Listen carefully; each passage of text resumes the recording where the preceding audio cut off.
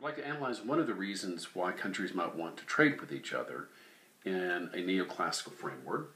In particular, we're going to look at differences in tastes as the basis of countries deciding to interact with each other in an international context. So when I say difference in tastes, it's basically differences in the demand conditions, what consumers want in the country compared to another country. We're going to be assuming, for ease, that the two countries have identical technological capabilities. They have identical factor endowments, so they've got the same amount of capital and the same amount of labor. That's not because this is particularly realistic, it's just we want to eliminate those as complications in analyzing whether or not countries should trade with each other simply on the basis of taste. In the Ricardian model, you can't get that. But in the neoclassical framework, we're going to see it. And we're going to have it very simple with two countries that produce two goods, good X and good Y. And importantly, X is going to be the capital-intensive good and Y is going to be the labor-intensive good. So first of all, let's take a look at the production possibility frontier for these two countries. It's bowed out, neoclassical framework, and both countries share the same technologies, they share the same resources, so they both have the same PPF. So we're really just going to essentially put one PPF on top of the other. So on the supply side, if you will, they're exactly the same. But let's assume that A has a higher demand for X than does B. And B has the higher demand for good Y. So they just like different things. Now, first of all, let's take a look at the autarky situation. Let's depict that. So country A is before it trades is going to depend on its own resources to produce good X. So they're going to have relatively higher demand for X in autarky, and country B is going to have relatively higher demands for Y.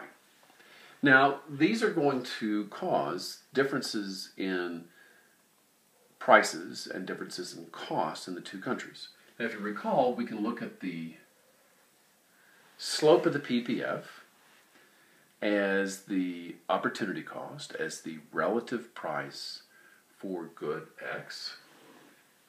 There it is for country A. And there it is for country B. And right from here you can tell that the relative costs for X in country B are going to be higher than in country A. And that's basically given by these two angles. A small angle, low relative cost. So in autarky, the country that doesn't like X very much, B, is going to have a relatively low price, reflecting that lower demand, and a lower cost of producing it. Furthermore, we want to look at the use of a tool that we introduced in a different lecture, where we had the relative price of good X on this axis, relative cost of the inputs on this axis, and this negative relationship. So we can depict the initial circumstance in terms of factor prices and output prices over here, but it's using this information. So country A has the relatively high relative price of good X,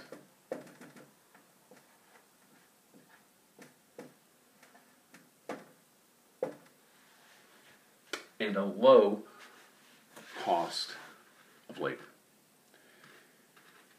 They have high demands for X, which are going to drive up the cost of capital to make the capital-intensive good, low demands for the labor-intensive good, hence low demand for labor.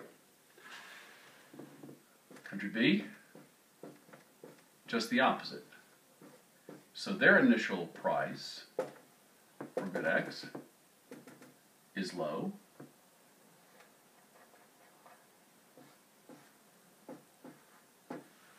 And they're going to have a relatively high cost of labor because they're producing lots of the labor-intensive good Y to meet domestic demand. So here's this autarky situation, and we have these different relative prices. We've got these different relative costs of the inputs. And I should note that these costs of the inputs in autarky are different because, not because the supplies of labor and capital are different, but the demands for labor and capital are different. Now let's imagine that these two countries start to trade with each other.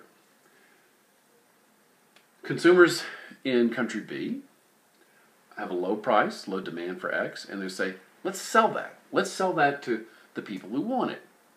You're going to have X leaving country B and going to country A, to the great dismay of producers of X in country A, because they now have to compete with these lower priced products from abroad, and just the opposite for good Y. So the demands are going to tend to create opportunities for exporters and opportunities for consumers who want to buy the good. And as they trade with each other, the relative prices are going to tend to come together. In fact, they will come together if you have no trade restrictions of any type. So they come to some point in the middle. Some common trade price that they both now use in making economic decisions. And also,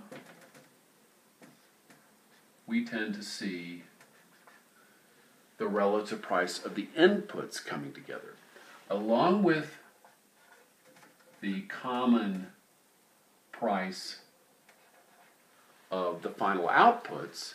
We've got a common relative price of the inputs. So let's think about that for just a second. In country A, they are producing more of the labor-intensive good and exporting it. That increases the demand for labor economy-wide, tends to bid the wage up.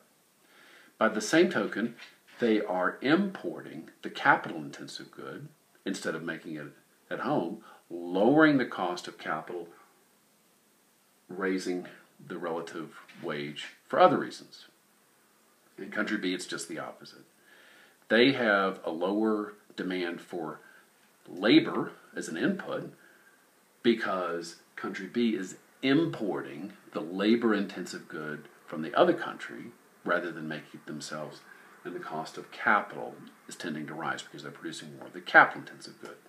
So, as the relative prices of the final goods come together, these relative prices of the inputs come together as well.